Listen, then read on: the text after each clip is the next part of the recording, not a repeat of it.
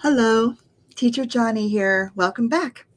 All right, we are doing idioms, and this whole week of February, we are doing these. So, workplace idioms is the goal for this month. All right.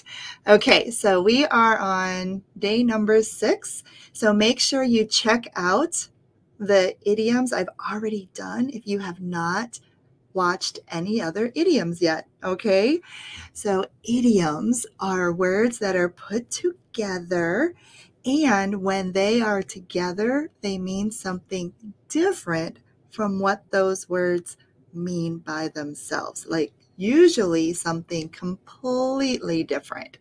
So, we are going to do today business or workplace idioms that common native English speakers use. All right, so here we go, you guys. Dun, dun, dun, dun, dun. Scale back one's hours. Let's read that again. Scale back one's hours. So we have a picture of a scale here. A scale is something we use to weigh things. We are not talking about weighing our back, like back, or go back to China, go back to Iraq. We don't mean any of those kind of backs. Here we are saying scale back. So when you scale back something, you reduce it, like you do less of it. Well, what are we doing less of? One's hours. Hours refers to time here, to time. So we are scaling back our hours. So, the company is making a decision for us to scale back our hours. I don't know if I want to do that. So that is what we mean here. Okay. All right. So let's just look at an example in a sentence. So let's see. Can you see it? There it is. We have a baby here. How cute. So when Christine had a baby, she decided to scale back her hours and just work part-time. I'm going to read that again. Please follow along with me. When Christine had a baby, she decided to scale back her hours and just work part-time. So what she is saying here is she just had a baby. She was working a lot. Now she's had her baby and she wants to stay home. She's going to scale back her hours. She's going to work less. Work less. She wants to have less hours she's working and just work part-time. So when you are working full-time in the United States, full-time means you are working 8-hour days. So usually 5 times a week, 40 hours a week. So full-time employment or work in the United States is 40 hours a week. Part-time employment is usually half of that. Somewhere between, like, if you are working part-time and a nice part-time job, you are working 20 hours a week. Now, it can range in there. It could be like, I'm working, 8 hours a week. I'm working 30 hours a week. You don't really hit full-time until you hit that 40 hours a week. So she was working, it sounds like, 40 hours a week, 8-hour days, and she decided to scale back her hours and work less and just work part-time so she could spend more family time. That's usually the reason why many mothers or even fathers scale back their hours, because they're overworked or they want to spend more family time at home. If you are working more than 40 hours, you are working like so much more, you might earn overtime. So overtime. So those are some extra words that are words that we use to talk about business that are not slang. They're not idioms. They're actual vocabulary words. So full-time work is what your goal would be, right? You want to work, well, actually, who really likes to work 40 hours? But most jobs are 40 hours a week. Okay. Then we have part-time, which usually means anything that's not 40 hours a week. But part-time can be less, like 20 hours a week. So if someone says, do you work full-time or part-time for that company? So if you work 40 hours a week, then you could say, I work full-time. If you are not working 40 hours a week, like you're more like 20 or 30 or less, you would say part-time, part-time. Okay, I only work part-time for that company.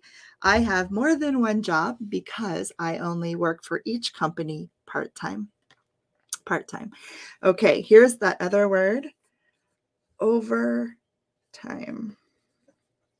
overtime. And I'm not sure if it's hyphenated. I will check. But overtime, if you work overtime, that means you are working more than, I'm going to type it in because I know I'm recording this, but I'm not going to edit it. This is me being real. Overtime is used as like overtime definition is one word. Overtime. So all the other ones you will see as a hyphenated because that's how we write them. But in English, we use overtime as the one word. So most of you might know overtime as like if you are watching a soccer game or football, right? Football game, and the score is tied at the end of the game, they might go into a playoff or overtime. That means more time. So if you earn overtime in the United States, some jobs will pay you lots of extra money for all the overtime you do. So you can make money quickly if your job lets you work overtime because it's overtime pay. Because once you hit 40 hours a week, we have laws in place that if you work more than 40 hours a week, the company has to pay you more money for that extra time you're putting into your job. So you want to make sure if you come to the US, you get a full-time job if that's what you want. And if you want to earn money quickly, you do overtime and make sure you get paid well for it. Get what paid well. All right, so overtime work. All right, so that's a little bit extra of a lesson there. Okay, so in the last slide, it just defines what I've already said. Scale back one's hours. One thing to note here is the word one refers to the person. That's your pronoun. So to scale back my hours, I will scale back my hours in June because it is summer and I want to spend more time with my family. I will scale back my hours. Susie decided to scale back her hours so she could have less stress, right? Like maybe we do it because we feel like we have too much stress, all right? So you want to make sure you change that. You can also usually scale back one's hours is used with another verb. So this is an idiom and we usually use it with a verb like I will scale back my hours. We are scaling back our hours. We wouldn't just say we scale back. We scale back. I scale back my hours.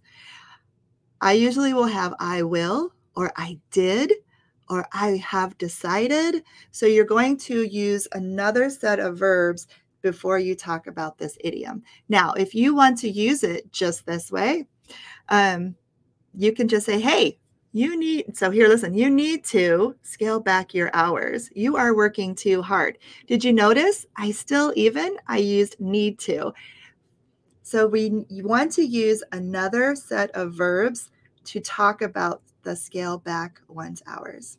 Okay? If you have any questions about this idiom, please drop them down below in the comment section. If you are overworked and you need to scale back your hours, write that sentence. I need to scale back my hours down below. Or you could say, I do not need to scale back my hours. I actually need more hours, right? If you use it in a negative way. How could you use this in a question? So challenge yourself to use it in a regular sentence down below, or in a negative, like, will you scale back your hours? No, I decided not to scale back my hours, or I will not scale back my hours. And in a question, I just did it for you. Yes, will you, or can I? How would you ask your boss? Can I scale back my hours? Then your boss might say, why? You can explain it, and then maybe you can.